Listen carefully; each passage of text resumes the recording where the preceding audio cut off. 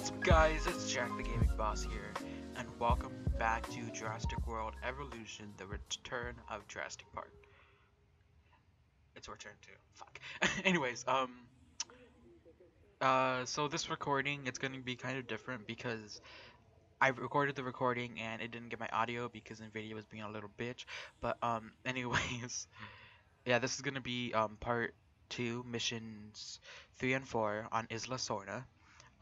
So yeah, I hope you guys enjoyed this video. Leave a like, subscribe, comment, blah blah blah. Um, and yeah, it's pretty like it's gonna be pretty short, but it's like it took a long time to record. So this is this, and yeah, let's get started.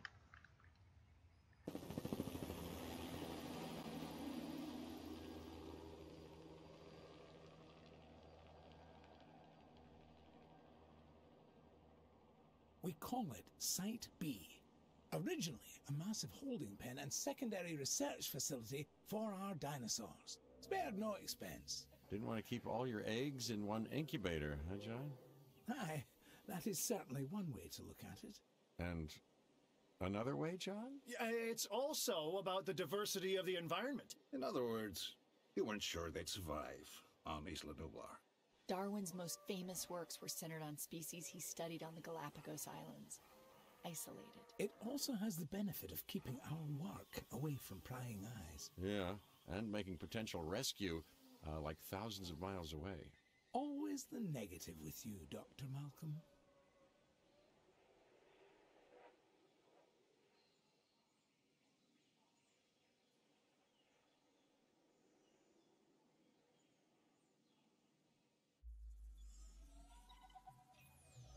For now, we focus on the job at hand. Cabot. Yes, sir, Mr. Hammond. So I think we'll need a new base of operations. Ranger outpost and visitor center, maybe? Would make a good headquarters.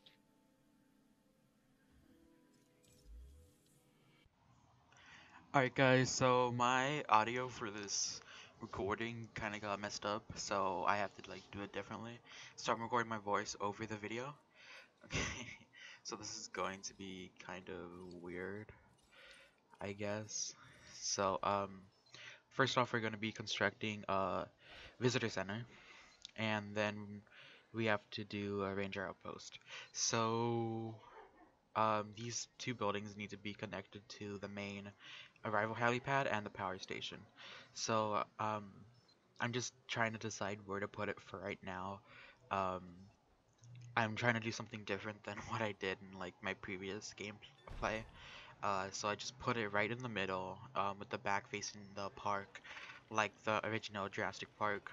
And this is Isla Sorna, so it's kind of like windy and stuff. But I wanna like put the ranger station next to where I'm gonna be driving in and out of most of the time, because further down to the right there's a way to the Stegosauruses, and the Stegosauruses are like one mission by itself.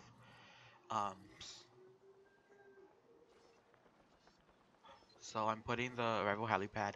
I was kind of having issues trying to put the arrival helipad somewhere because I didn't know where I wanted to put it, because I really had no space, and at this moment I didn't really think about other missions, so I just put them out like separately.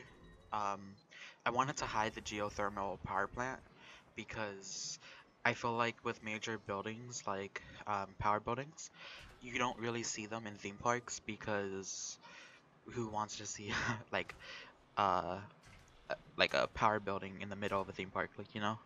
So that's what I was kind of going for, and I kind of wanted to hide the substation as well.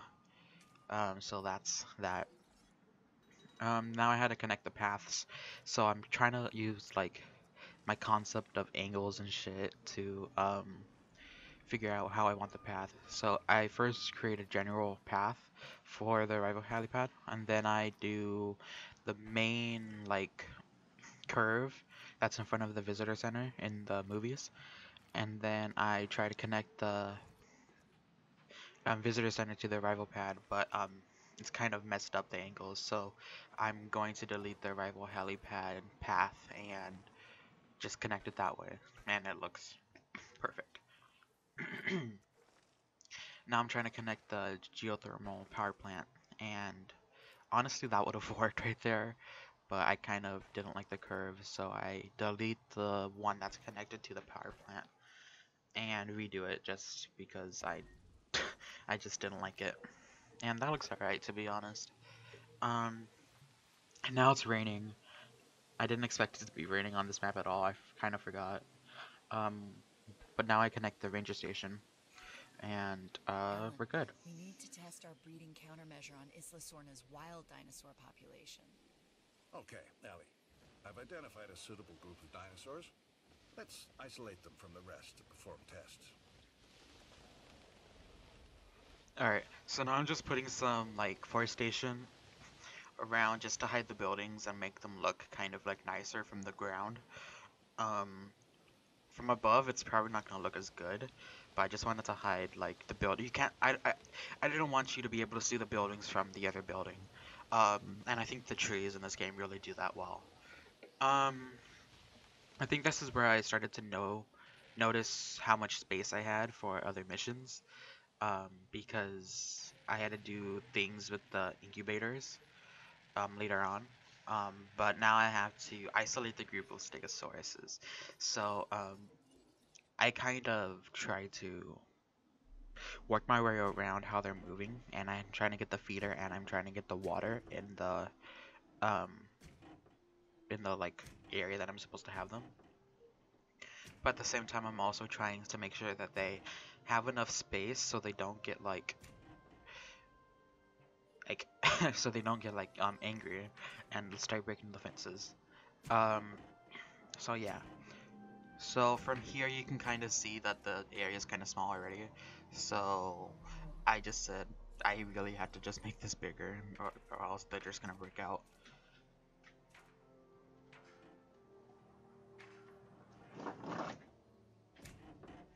Okay, so I just make it way We're bigger. administering the breeding countermeasure through the feeders. This is a huge step forward from the previous injection method. And Mr. Hammond wants to make sure this works. We'll observe the affected dinosaurs until we can confirm the effectiveness of the treatment. If this works, we won't have to trank the dinosaurs as much. That'll help with their anxiety as well.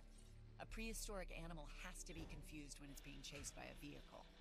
I mean, what point of reference could it possibly have? I really hadn't thought about it that way before. They're as afraid of us as we are of them. If I were afraid. Fear is a survival instinct, Cabot. Any animal without it won't be around long. Then I should be around forever. Alright, so I connected the power to the fence, and I went like the weird way of that small area, so that's just because I don't really use that area later on. You don't use like 90% of this area on the game, so yeah. Now I'm just making the perimeter fence for the, I guess you can say it's the main area of the park. It's not really a park, it's just like the incubation area of the whole game. In the first, actually no, in the second movie you start to like learn that Isla Sorna was the production area for the dinosaurs. So this is kind of the same thing that we're doing. We're just setting up the production so we can actually make the dinosaurs and ship them to Nublar. Okay. So now I put the gates on the fences, and I want to make this one bigger because, again, I was taking in the space of the area that I needed to do the other missions. And I'm just doing this just to make sure that some of the other dinosaurs don't mess with with the guests that are in the park, because I've had that an issue before. But at the same time, I'm just trying to like like pass the time that I have for like the 20 seconds of like ensure the isolated group of stegosauruses can eat from the feeder. So yeah, now I'm just trying to make sure that the incubators can actually be where they are. Um, So that's just me planning for later.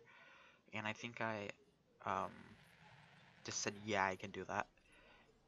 Oh, we should observe the dinosaurs and look for behavioral changes. Photographic evidence should do. I'll get together a list. Okay. So now I just take the car and go to the Stegosauruses and try to take a picture of them. Um, I really love this map. I love the cliffs because it kind of like gives you the vibe from the second movie, Jurassic Park: The Lost World, and like it's nice just riding down all the way over there to the cliffs. Okay, so we have the Parasaurs and the Gallimimus. I think they're the Gallimimus. They look like them. Okay. So here are the isolated Stegosauruses, and we have to take a picture of them. So I just took a picture of them. Mr. Hammond is gonna love this shot. Okay, now I just have to take a picture of them from eating from the feeder and them drinking water. But I noticed that they're like running around like a lot, so yeah. Something's not right. There's an understatement. What do you mean? The animals here, they aren't responding like they did on Isla Nublar. I haven't seen any of the dinosaurs exhibiting symptoms. The two are not mutually exclusive, Dr. Grant. I think Dr. Malcolm... Ian, please. I think Dr. Malcolm is correct. But we need to be sure.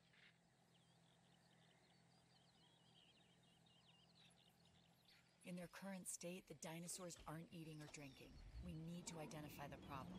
Step 1, slow them down, hit them with the tranq dart. Okay, so at this point I was just complaining about my issue with shooting in games because of physics and stuff. But like you can actually see the bullets in this game, like the tranquilizer darts. So like it's kind of weird because when you're playing most modern FPS games, Warning. they just Under attack. you can't really see the bullets. So like you know, yeah, we got attacked by a Stegosaurus. I was trying to make sure that they don't reach my vehicle again. So I'm just like looking around all the time. I think each one of the darts that I miss is $40,000. And playing it in like the challenge mode, that could be like a huge loss of money if a dinosaur gets out, and then like you could just die in like a couple seconds. But yeah, I'm just having trouble shooting them because you can't really predict their movements, and you have to take in the actual like triangulation of the dart.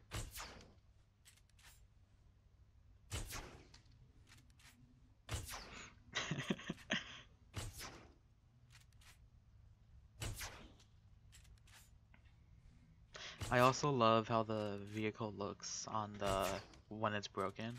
Like you're gonna see it in a couple seconds, but it looks amazing when it's just like destroyed. I mean, obviously when it's completely destroyed, you don't see it, but it would be kind of cool if they had like a not an animation, but like a destroyed vehicle prefab that they could just like put it there, and we had to like fix it ourselves. But it's alright. Okay. And yeah, I thought there was another one somewhere, but it was just this last guy.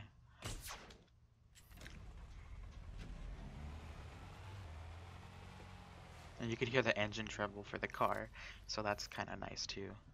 And I kind of got confused on why it switched, or like why it reloaded. But like that was just because I launched a flare. I haven't used the flares at all in this game. I kind of want to experiment with them later. But yeah, there we go. Tests on these dinosaurs are coming back all over the place. It looks like these animals, they've been manipulated. Theories? I have plenty. Which one do you like the most? Hammond told us there was another company trying to steal Ingen's research. Biosyn. Right.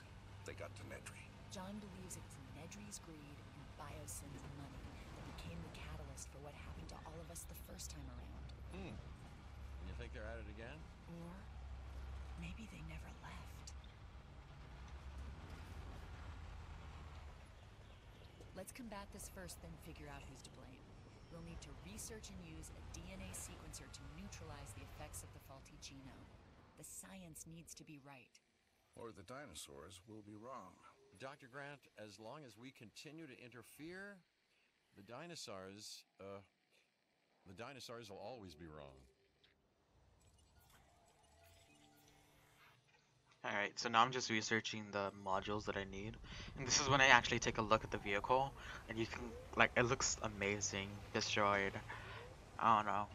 It's just nice. And then they go just take a thumbnail picture. But yeah, it just looks nice. I love the engine sputtering, the smoke, the lights broken.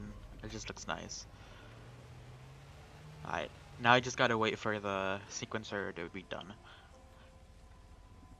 It's so nice.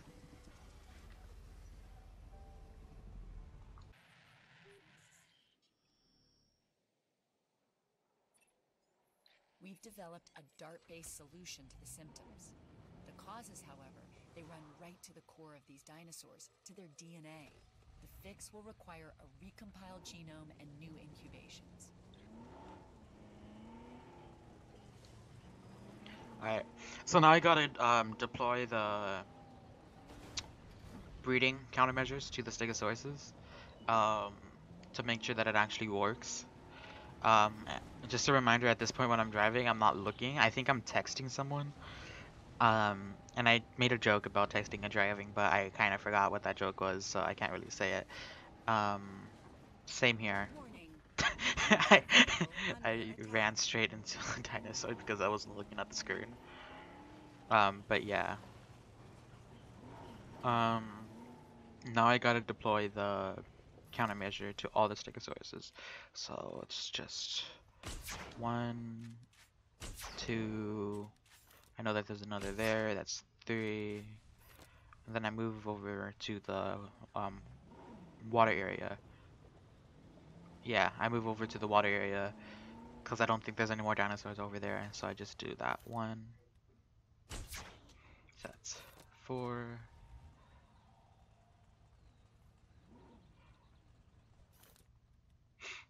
That is 5. And then there is 1 more.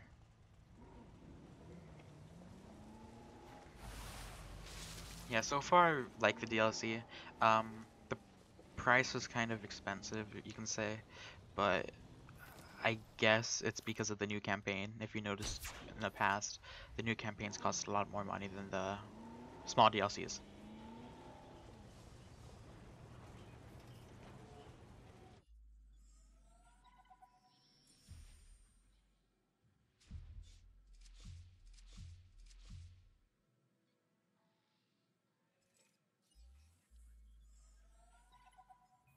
So I hear we've had a spot of good news. We're ready to proceed with incubating new dinosaurs. John, you were never ready to bring dinosaurs back to life. A little bit more belief, Dr. Malcolm, and we'll be there soon. Chaos doesn't require belief. This is it, isn't it? We're back in the dinosaur business? I'm calling it paleocuration, but yes, young Cabot, yes we are. And it all starts with our eggs. Dr. Grant, this is where you literally make history. History with teeth and claws and aggressive dispositions. I'm ready, John. We'll start by constructing and connecting some hatcheries. Okay, so I'm already working on the mission as they are talking. So, at first I want to place all the incubation areas on one side, but we kind of have the issue of not having enough space, so I placed one on this side, and I put the main entrance to the other side of the rival helipad, so I don't have to like connect it right away. Then I try to make these two even, and I connect the fence again, because the fence was kind of in the way, but I just put it back, and now I'm just making small little cages for the dinosaurs as soon as they got out, so I can tranquilize them and then just ship them to where they need to go on this island. So I just do that real quick. So yeah. Asset transportation in progress.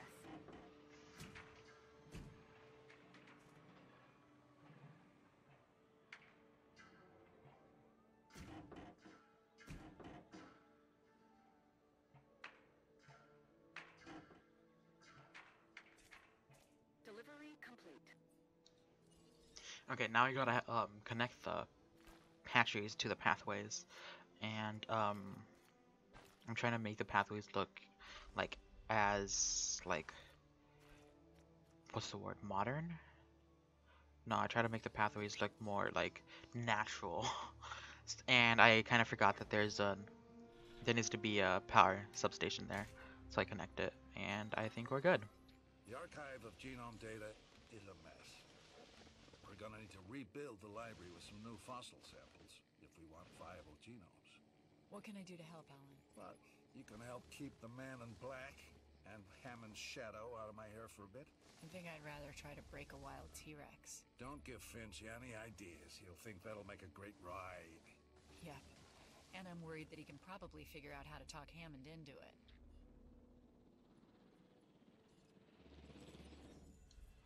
Alright, so now I just gotta incubate 4 dinosaurs, which kind of takes a while, because I have to actually research them and like do an expedition for them. But at the same point, I am discovering the diseases that I wanted to do in the last episode, but I got cut off before it even happened.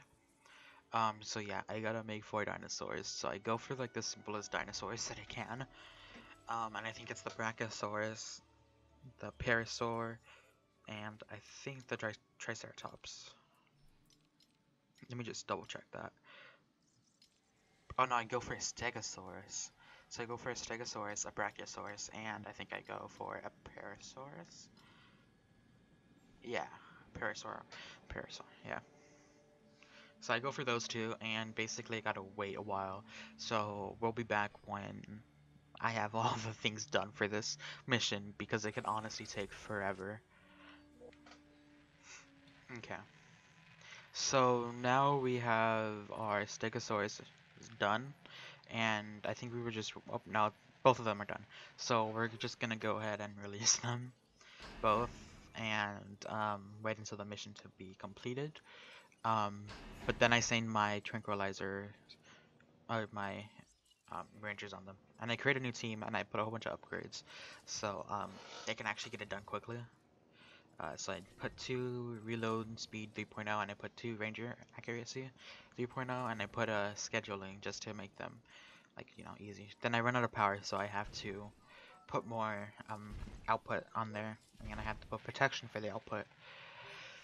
Now I just send the dinosaurs, or send the tranquilizer teams on them, and I should be getting the message about completing the little mission first right now.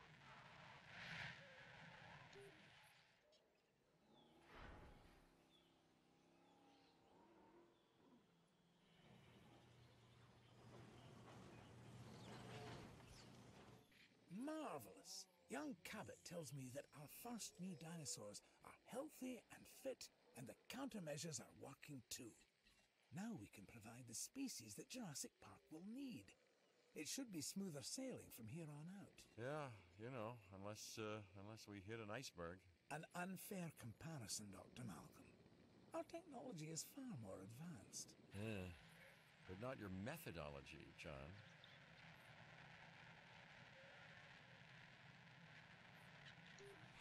Alright, so now we have to incubate and release the Triceratops, a Dilophosaurus, and a Parasaur. So the Parasaur, we already have the genome for it, but the Triceratops and the Dilophosaurus, we don't have the genome for it.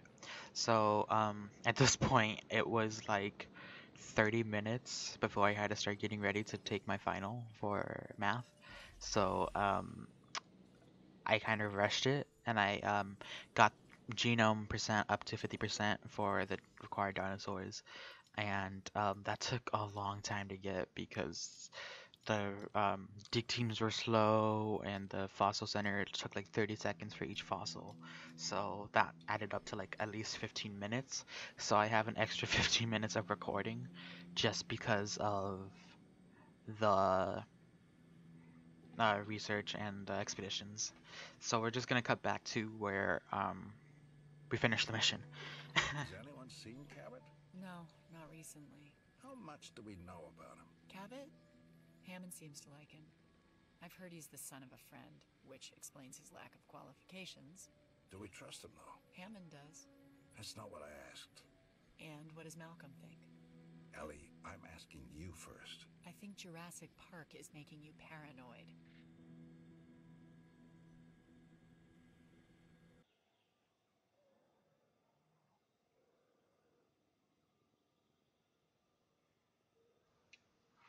Alright, so we have our Triceratops and our Parasaur completed, and now we're just waiting for the Dilophosaurus. So I don't think at this point I knew where I was gonna put the Dilophosaurus. I don't know if I have that on recording yet, though. Let me just make sure. Oh, he's done anyway, so we're good. I think I already had it set out where I wanted him to be, though. Setting additional task.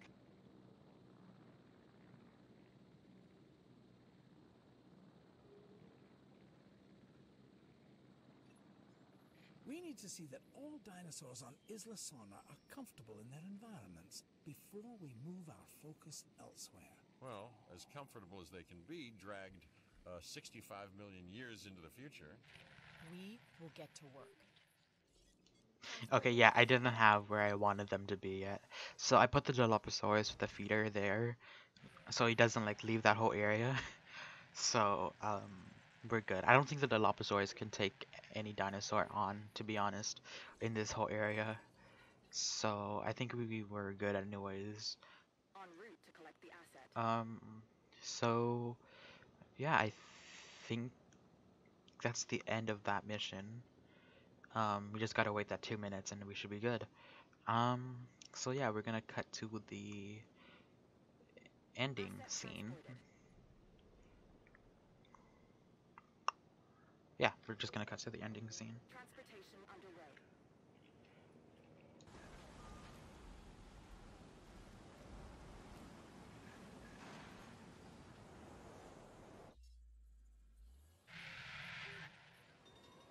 Site B is secure.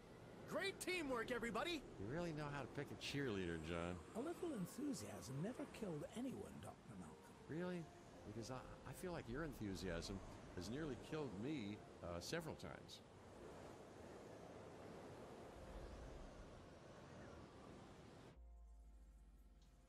Alright guys, so that was the end of the video. I hope you guys enjoyed the video. Don't forget to like, don't forget to subscribe. Donate to the description to my PayPal in the description below. And yeah, I hope you guys enjoyed. Bye.